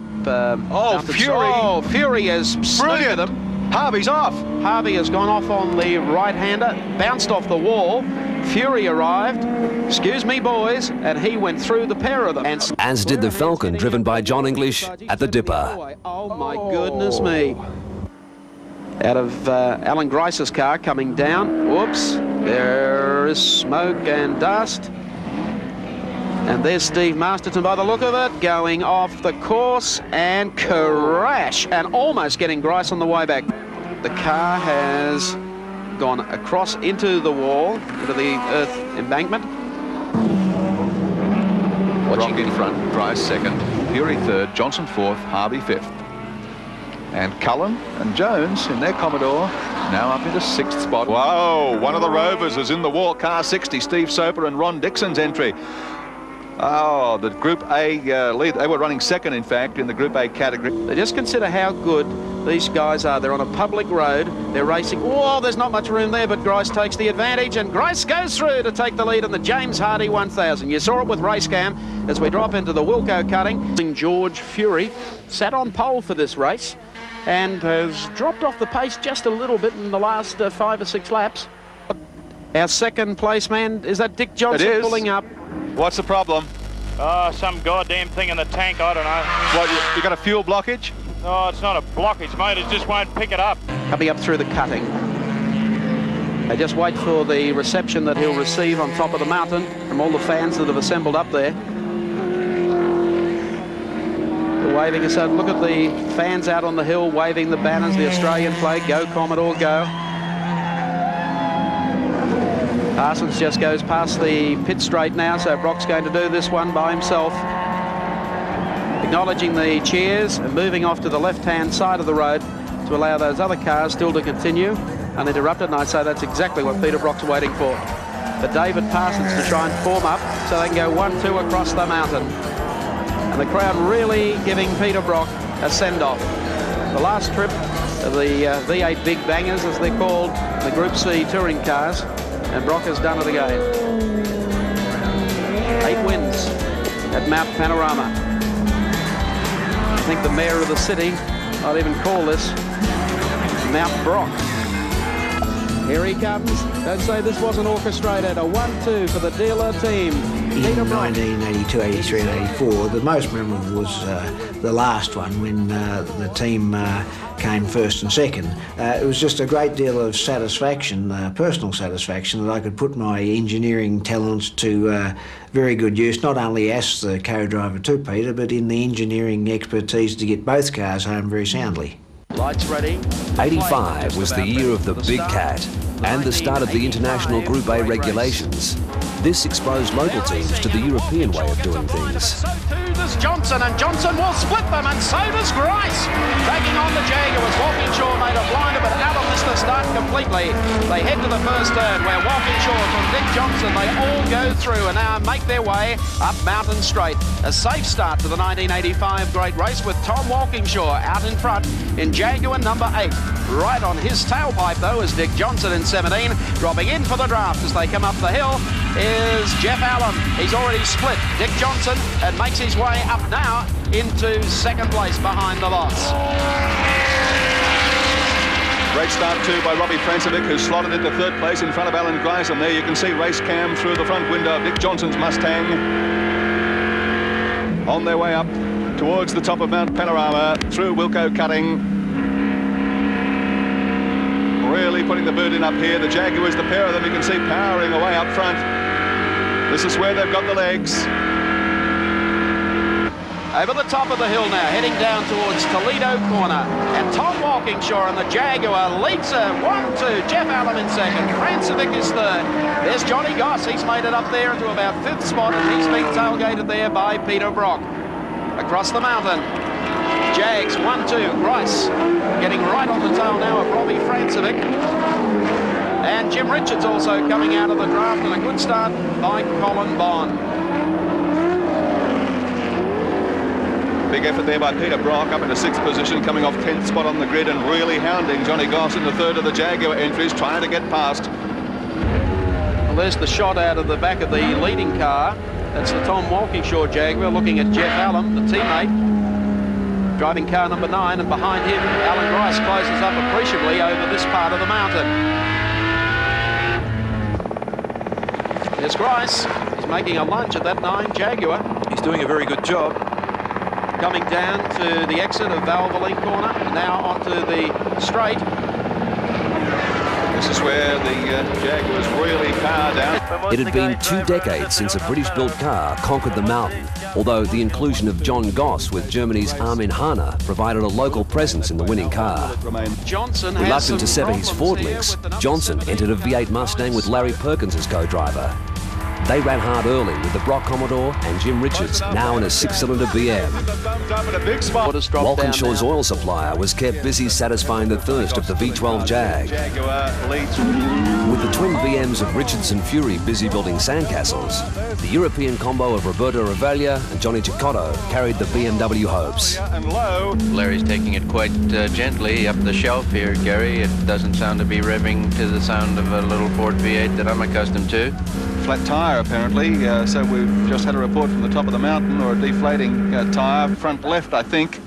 Possible, can't see it. Yes, ooh, oh the wheel's not on. Oh man. And couldn't have happened in a worse section of the track if he were to stop here. He's getting the raspberry from the Commodore and the Jag fans on the top of the mountain through that dipper there, and it was amazing it stayed on through that. There goes Kevin Bartlett in the Starion slipping by him.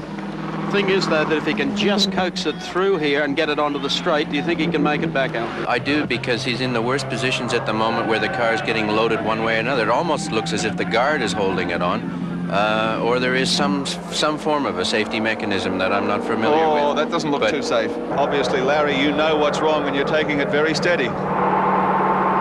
I'm certainly taking it steady. I've got either a dead flat front tyre or it's falling off or something. It's very loose, Larry. We've been able to see from the outside, and a couple of times it's looked as though it was about to part company, but it's just hanging in there. You'll need to be very careful through the pit entry lane.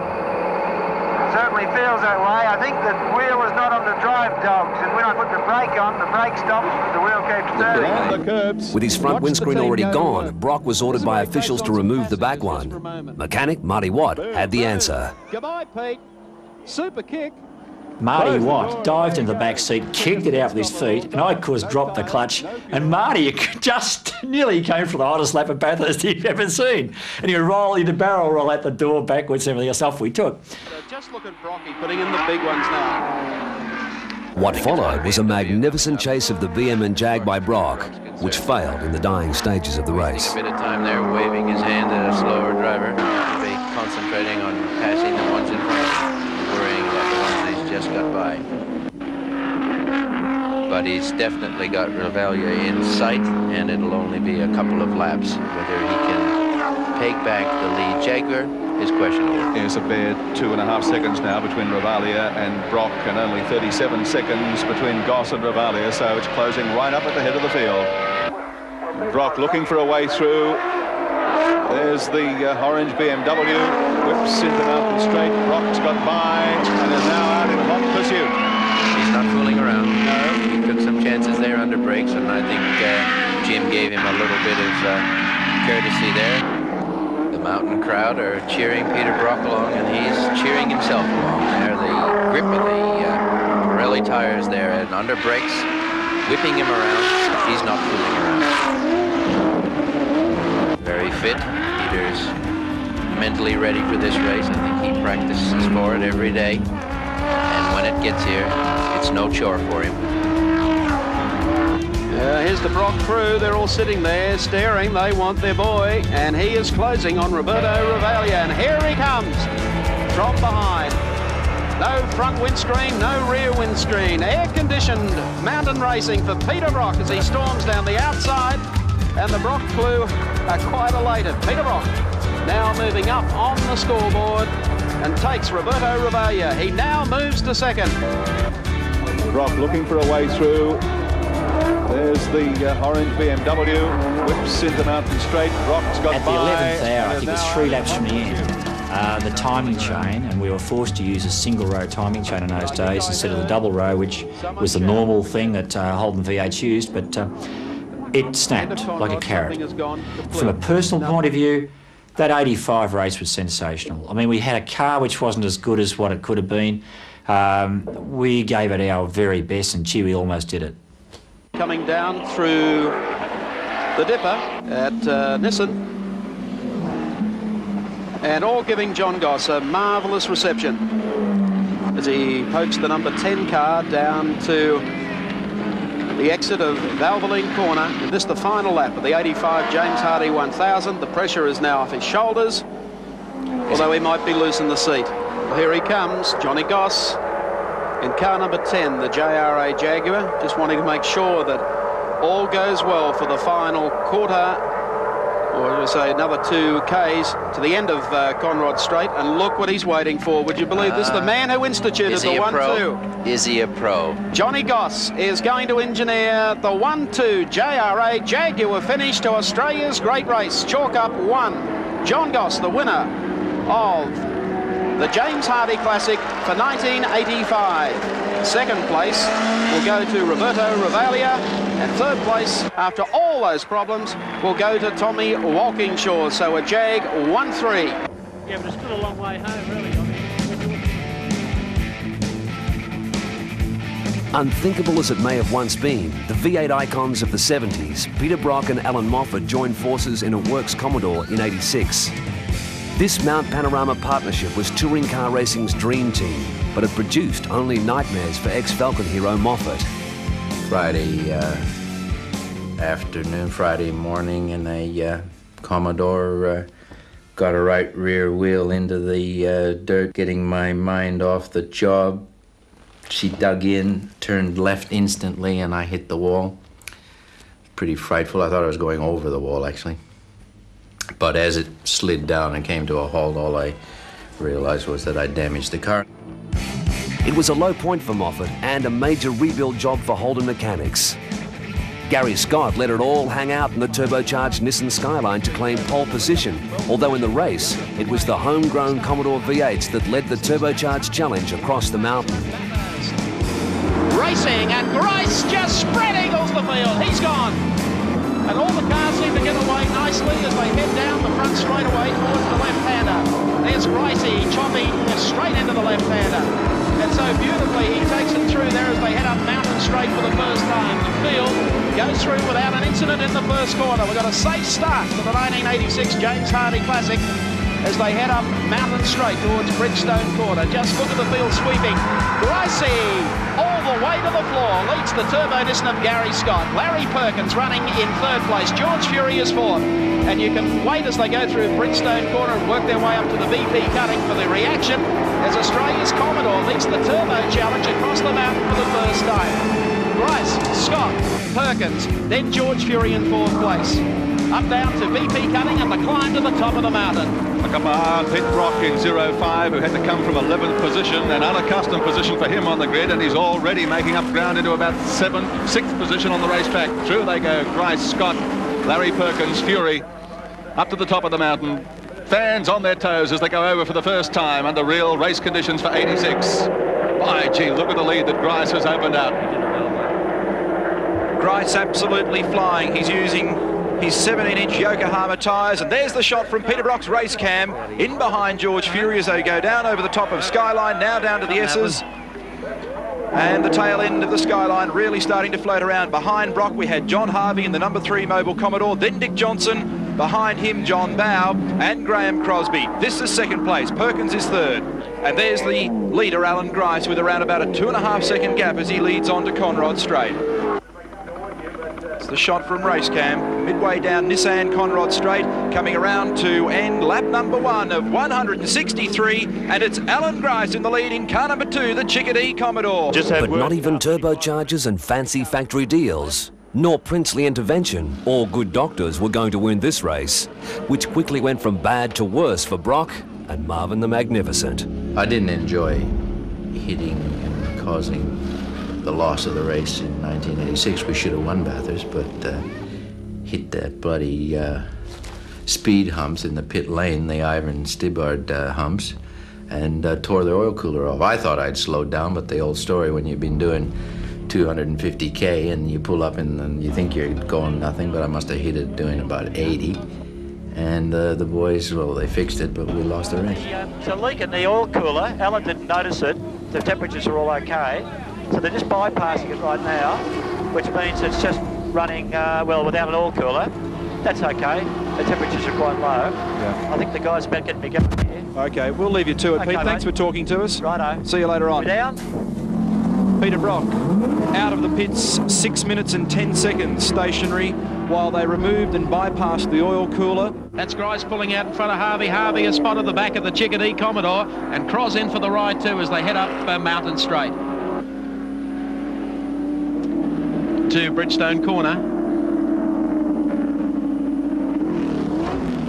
Now working their way up the straight.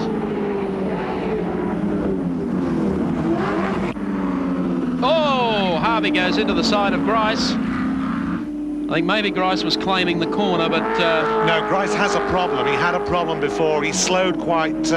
is it possible to slow rapidly? Anyway, he slowed, and that's really what happened. It really caught Harvey out totally. Look at this. John Harvey leading the great race, and sitting right behind him is Alan Grice. This one looks like going down to the wire. Harvey still with a stop to come. Grice putting the pressure on. He's closed that gap to practically nothing at the moment. Lap 105. The two Commodore drivers, Harvey and Grice, up front leading from Gary Scott in the Nissan number 15. Then, of course, Jim Richards in number 1, Dick Johnson in 17, Peter Brock coming back through the field in 5. So how close do you need it? To Bridgestone Corner, the right-hander swinging up to the top of the mountain. Here they come.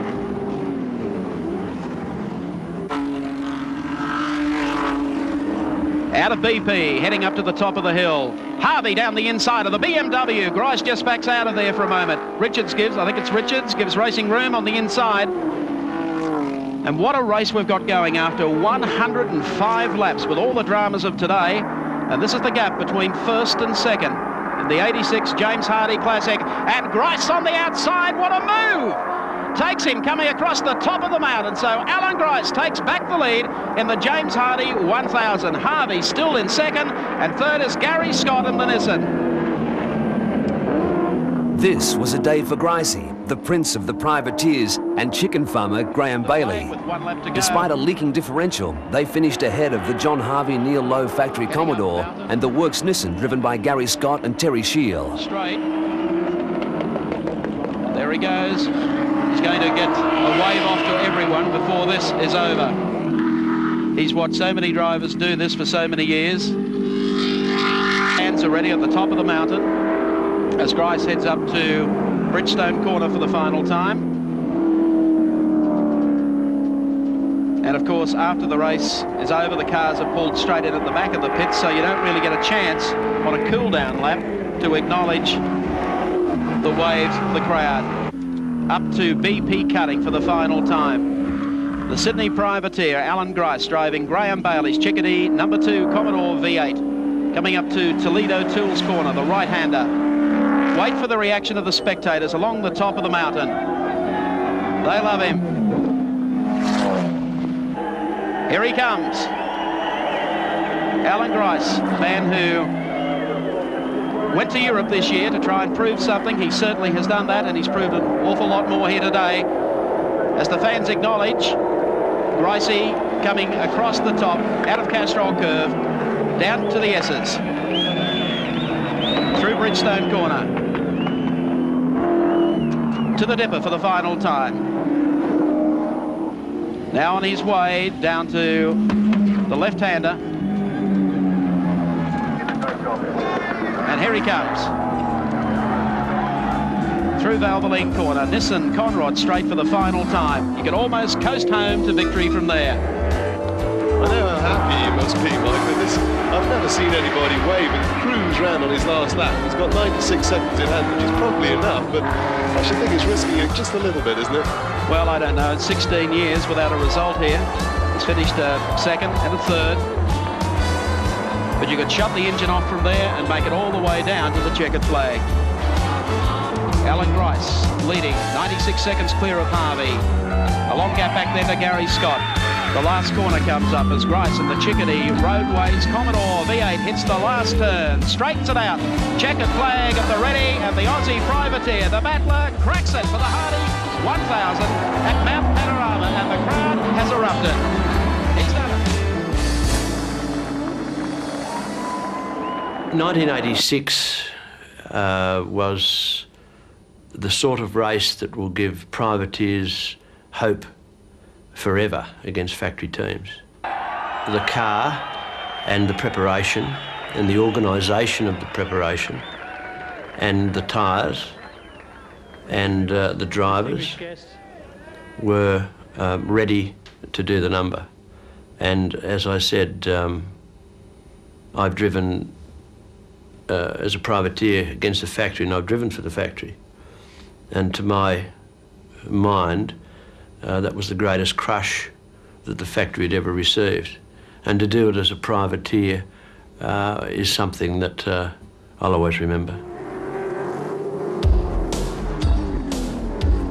By 87, the international Group A category was really making its presence felt, and there was an influx of overseas teams and drivers for Bathurst, which counted as a round of the World Touring Car Championship. Germany's Klaus Ludwig led 7 turbocharged Ford Sierras into the top 10 and just 2 homegrown 5-litre V8s. The Commodores, Alan Grice and Larry Perkins, were not given a chance. Peter Brock was out of favour following his much publicised bust-up with the Holden corporate heavyweights, triggered by the now infamous energy polariser. But he was there with a 2-car team, and just as well, for when the engine in 05 quit, Brock and co-driver David Parsons transferred to the backup car driven by Peter McLeod. Earlier, Perkins was out when shunted from behind. Axle problems ended the run of the Grice and Wynne Percy combination. Look at this. This is Mount Panorama Bathurst. Later, a savage rainstorm turned the track into a skating rink, provoking unhappy exits for BMW entries including Johnny Cicotto and the Gary Brabham Fangio M3.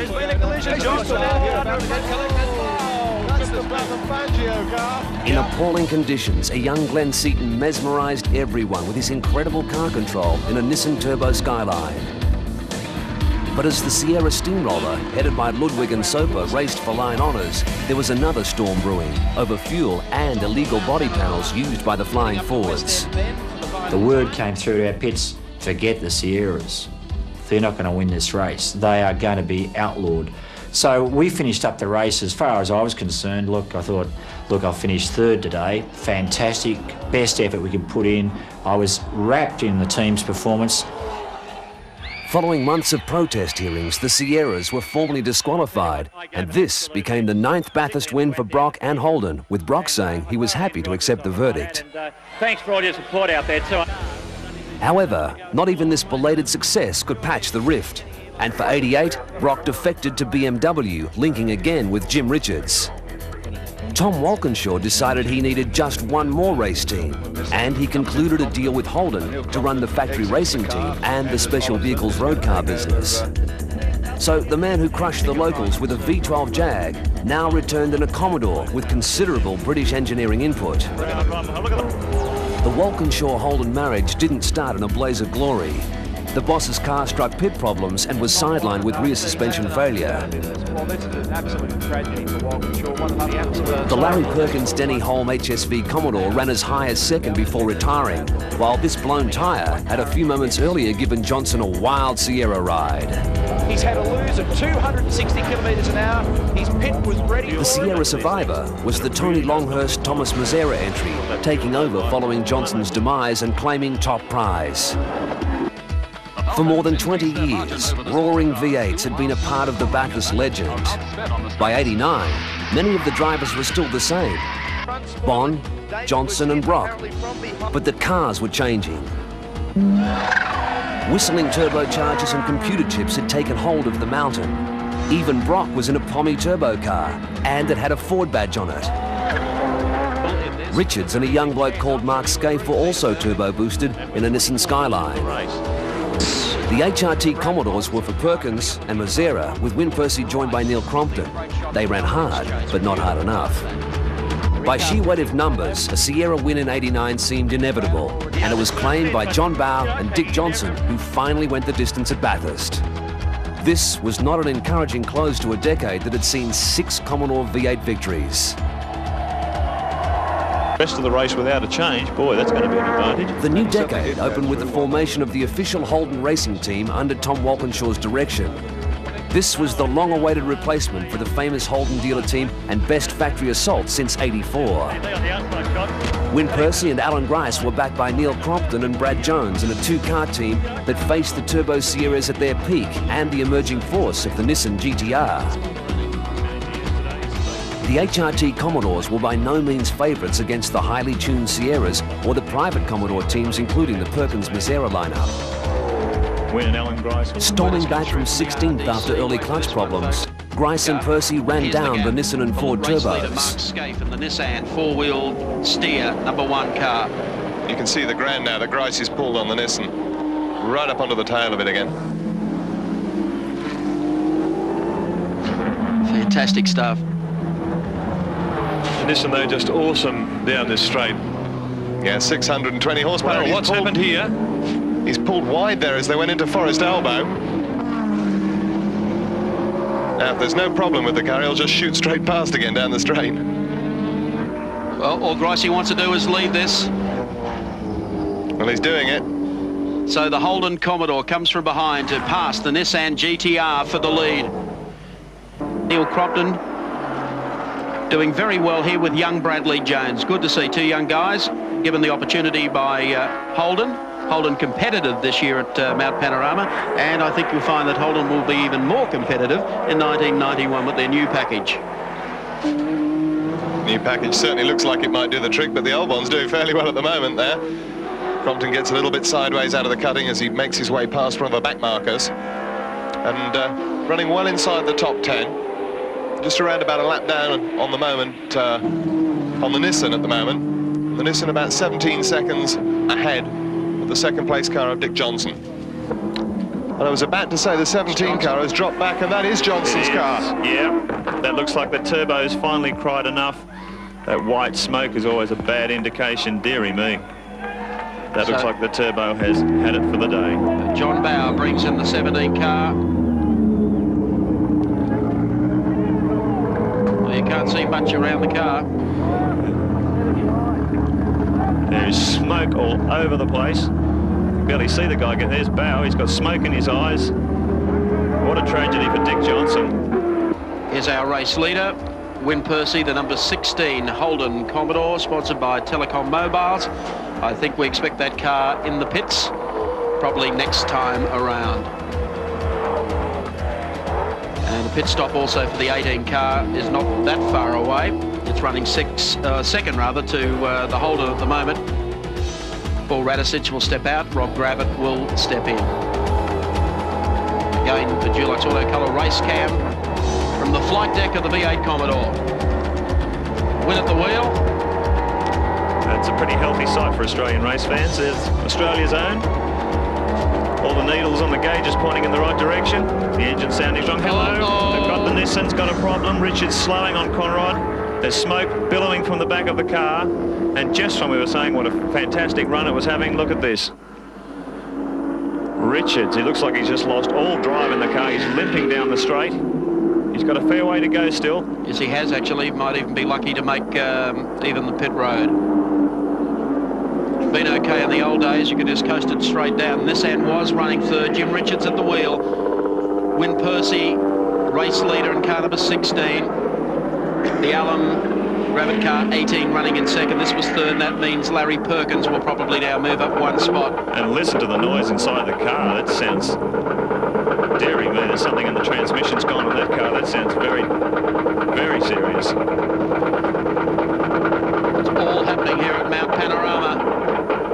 All sorts of clunking and grinding and graunchy going on there, and he's slowing down. He's going to hold up race leader, Win Percy coming into the pits. So if he doesn't stop, no, he's going to be right. He's going to get into his pit. Look, Percy. Oh, sideways. Bang, bang. Okay. So it's all happening here back in the 11 car. The computer lap score shows Larry has now taken the lead away from the 18 car because of that pit stop. And, of course, Alan Grice back in third spot. So it all changed there in a matter of 3 or 4 minutes. 18, of course, rejoining the race in second place. So Thomas Mazera, car number 11, running at the head of the pack. And Peter Brock, just in and out of the pits, hasn't dropped a spot. Still runs fourth on the road at the moment. We've had coming together at the top of the mountain here, car number 37. Here's our camera sitting on the wall. Pow, it just never made the turn. The pit stop going at 40 seconds. The engine started 42. This is a great pit stop for a full change.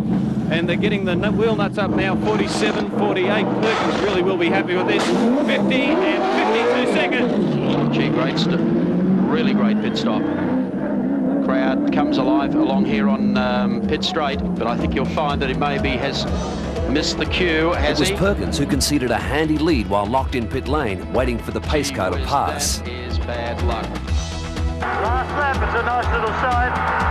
There's some happy boys and sick heads up here. Ricey came home just 15 seconds ahead of the Radicic Alum Sierra, and the mountain men were beside themselves. Fans on top of the mountain, here he comes. Mate, they love the Commodores. Oh, look at them, you've made their day.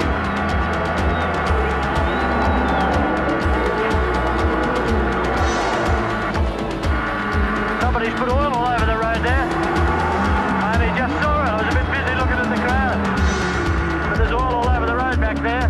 Bradley, watch out for that.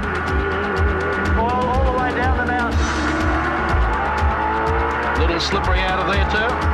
Yes, well, whoever's loading the oil, if they're doing it on the last lap, I hope they make it home.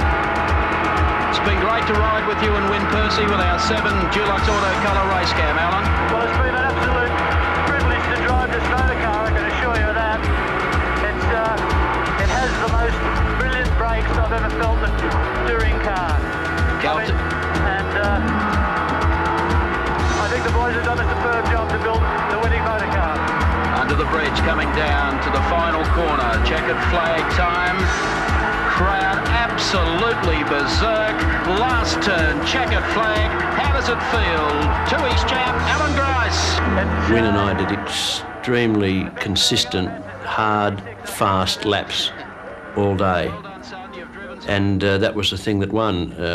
I'm sure that if the Sierras were able to run off that year and create a bit of a cushion and ease back on the boost and ease back on revs, they would have perhaps come 1, 2, 3, 4, 5 and who knows where. Right, I'm pushing away quickly all the time. So the General was back, with 3 Commodores finishing in the top 5. Perkins and Mazera third, and the Crompton Jones car 5th. Until delayed by a busted CV joint, the 6-cylinder 4-wheel drive GTR had charged to the front and was quickly dubbed the Godzilla of touring cars. Look at the rear wheel. It was off the deck over the top of the filament. Oh, listen to the crowd. They're loving this. By 91, Brock was back in a privateer Holden, having forsaken Sierras for a Commodore V8. This qualifying run didn't produce pole position, but it sure got the fans going. I love the mate, I kept the pedal to the metal, as you know, Slag. Holden had the VN Commodore on the track with Percy and Grice looking for a repeat win. It was another fine effort by these race-hardened professionals who finished second as Nissan completed its 10-year quest for victory. Richards and Scaife did the deed in the GTR, and not even the Sierras could keep pace. The final year of the International Group A regulations in '92 heralded the swan song of the turbo cars, and they would go out in a blaze of glory and controversy. There were familiar Holden faces and some new ones like bike champ Wayne Gardner swapping his Honda for a privateer Commodore ride. Holden's day started badly with Brock stranded on the grid by driveline failure, while the Works Nissans began their relentless push for a second consecutive win. Neil Crompton had moved from HRT to the second GTR, and when low cloud descended and sheeting rain blew across the track, a 4-wheel drive Nissan seemed a good choice. On the right? But others, like the Peter Hopwood Sierra, just didn't make it through the fog. Brock had no chance, but was still in the thick of it, copping this headbutt from Gricey in appalling conditions. With the circuit awash, cars were crashing uncontrollably. To see for the Nissan team, but the punters at the top of the hill. This is the kind of send-off they wanted to see. Even acknowledged Rainmaster Richards was crippled when his GTR aquaplaned into a wall. Oh no! Oh no! I don't want to be unkind, but Winfield... The race came to a dramatic and sudden conclusion, with the Crompton-Olofsson GTR third behind the Johnson-Bow Sierra. Jim Richards and Mark Scaife had set the pace and were proclaimed the winners, having dominated the shortened race. It was bitterly cold and wet at the mountain, but the Nissan drivers received a hot reception. The prospect of another full-scale Holden Ford shootout in '93, following the rebirth of the V8 touring car regulations, had the fans out in force. We've been running strong from the east to the west, been banging fenders to give you all the best. We've been setting records in every state. Well, there ain't no car like a big V8. To the boys from the bush, we're back in town. Well, the car's in the back and the shutters down. We're all heading for the Bathurst Hill to see Brocky and the boys serving up a thrill.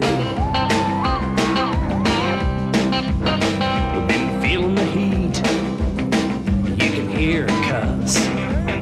We've been kissing fences, been choking on dust.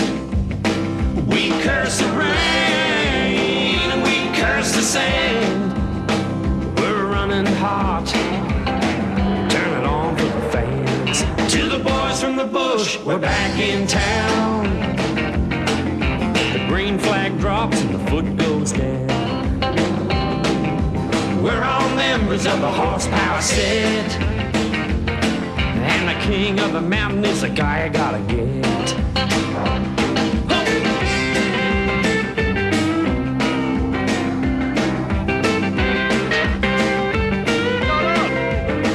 We work out cars from low to woe. It's the greatest race, it's the ultimate show. To the boys from the bush, we're back in town. Well, the car's in the back and the shutters down. We're all here, we're the Bathurst boys, and you can't hear it, Joe, above the noise. Yeah, to the boys from the bush, we're back in town. Well, the big guns roaring, shaking the ground.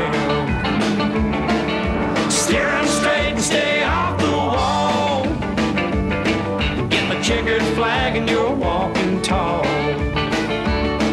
Get the checkered flag and you're walking tall. And as we welcome you to our 10-hour coverage of the Tooheys 1000, we welcome you to one of the most open races in years. 10 seconds away from the start. Larry Perkins and Mark Scaife. Who will it be into the first turn? Now the revs come up. Off, racing. Perkins by the country mile. Wins the start. Scaife is nobbled by about 3 on the inside as they come roaring up to the first turn. The Ford squad welcomed the return of faithful son Dick Johnson to a Falcon, while Glenn Seaton and Alan Jones were also factory-assisted Ford frontliners. Lead of the race is Freddie Gibson, who had both won and crashed in Falcon V8s at Mount Panorama, entered a Commodore V8 for Richards and Scaife.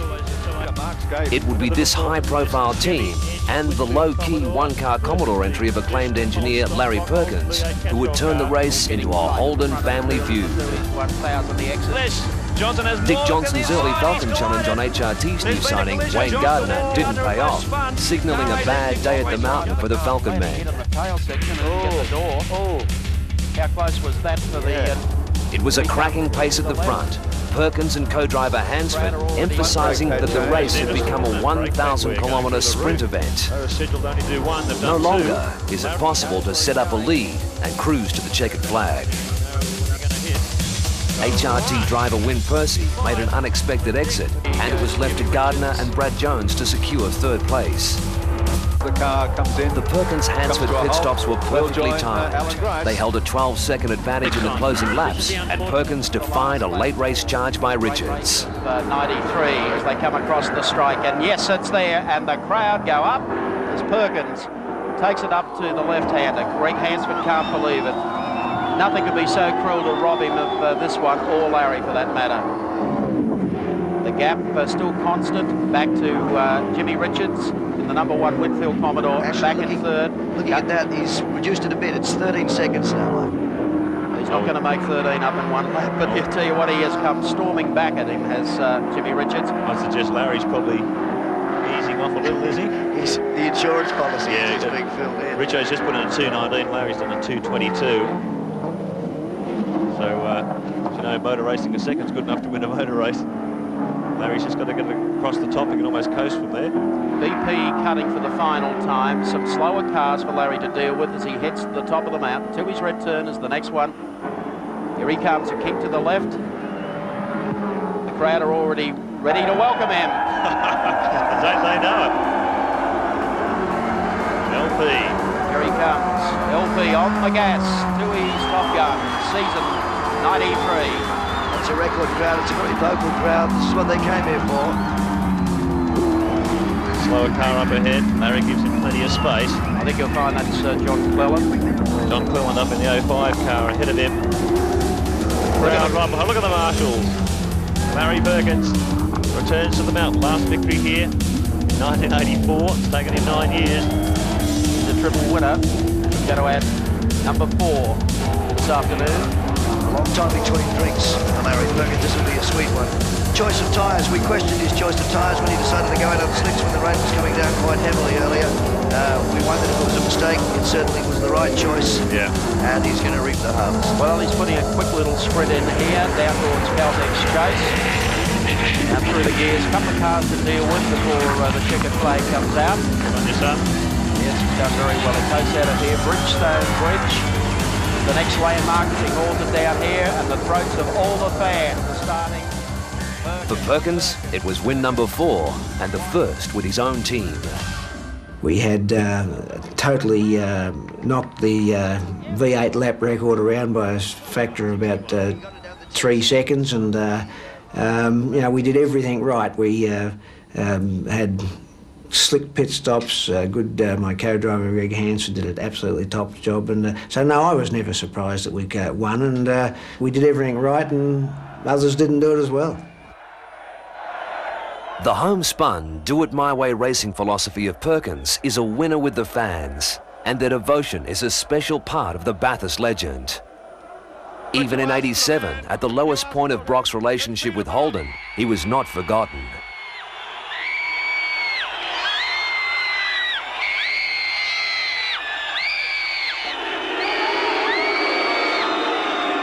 With unshakable loyalty, mostly to V8 engines, the fans can occasionally be cruel, as they were to deserving winners Richardson Scaife in '92. I thought Australian race fans had a lot more to go than this. This is bloody disgraceful. I'll keep racing, but I'll tell you what, this is going to remain with me for a long time. You're a pack of arseholes. But they can also forgive, and Richo's switch to a Holden V8 has helped ease the pain of his turbocharged win and a spur-of-the-moment victory speech. I think we'll probably, at Bathurst, we'll always get a bit of a boo probably from now on because of that, but I suppose the enlightening side of it is the fact that the last year I signed a lot of T-shirts that guys had brought down, you know, with the words on them that I'd said, and it was all taken in good humour and good spirit, and everyone was happy. On the mountain, the fans have developed a deep love of the cars and the men who race them. I've always related to the fans on the top of the mountain and Australian supporters, I guess, because I am a pretty typical Australian, and I go up to see them. I go up to have a beer with them before the race. This fan base and its influence in the marketplace has been a driving force behind Holden's racing program for a quarter of a century. Motorsport here is uniquely homegrown Australian motorsport. It's had its best times when it has been the head-to-head Holden Ford V8 motor racing. The punters love it, and they're out there with record crowds enjoying fabulous motor racing. We are inextricably linked. Ongoing will be the pursuit of engineering excellence and its link to development and marketing of production vehicles. And motor racing is really the sharp edge of engineering development. And over the years, we've learned a heck of a lot about brakes, about engine cooling, about suspension, about tyres, that have really taught us a lot about how to build Mum and Dad's average car. When the Monaro GTS 350 and the Falcon GT first did battle at Mount Panorama, speeds were just over 210 kilometres per hour. Now they nudge 270. Lap times have been slashed by a massive 36 seconds. The year 2000 and another chapter in Bathurst race history beckons.